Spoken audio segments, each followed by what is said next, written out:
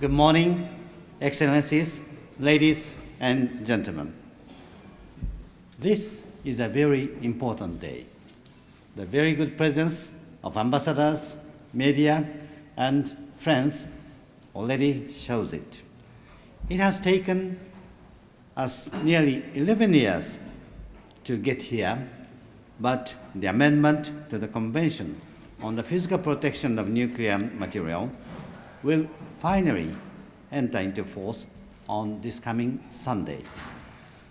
The amendment makes it legally binding for countries to protect nuclear facilities as well as nuclear material in domestic use, storage, and transport.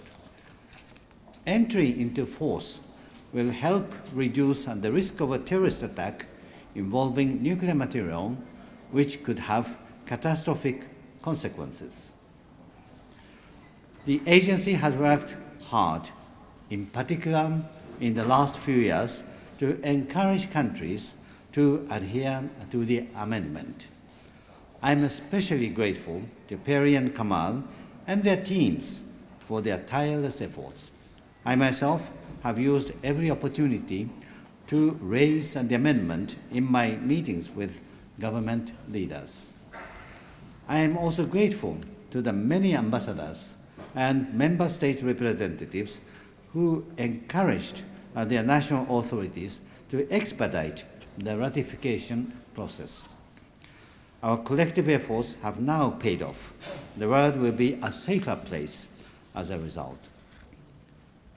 Ladies and gentlemen, the IAEA's activities in the nuclear security field have grown significantly since the amendment was adopted in 2005. Back then, some countries questioned whether the IAEA even had a mandate to work on nuclear security. I heard these voices when I became the Director General. But now, this is not in dispute. Today, nuclear safety and security are one of the two priority areas in the IAEA budget. Our regular budget for nuclear security has increased, although it is still not sufficient. With 168 member states and considerable technical expertise, the IAEA has played the leading roles as the global platform for strengthening nuclear security. We have delivered concrete results, including training police and border guards, supplying instruments for detecting nuclear material, and helping states to improve their nuclear security frameworks. Ladies and gentlemen, under the amendment, countries are required to establish appropriate physical protection regimes for nuclear material. They also take on new obligations to share information on sabotage and credible threats of sabotage. The entry into force of the amendment demonstrates the determination of the international community to act together to strengthen nuclear security globally.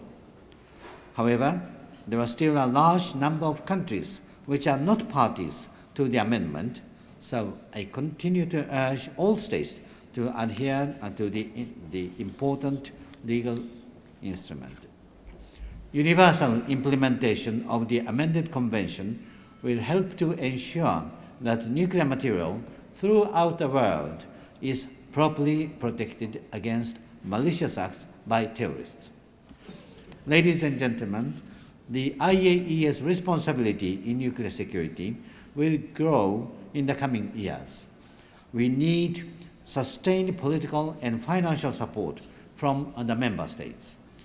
I therefore request all member states of the IAEA to be represented at ministerial level at the International Conference on Nuclear Security, which we will hold in December this year. Before this important conference, a meeting of representatives of state party to the amendment and the CPPNM will be held to consider the new requirements on information sharing. As depository, I am required under the amendment to convene a conference of the parties within 5 years of entry into force to review implementation of the amended convention. Ladies and gentlemen, working closely with national experts and key international partners, the agency will continue to deliver tangible improvements in nuclear security in the years ahead. Thank you very much.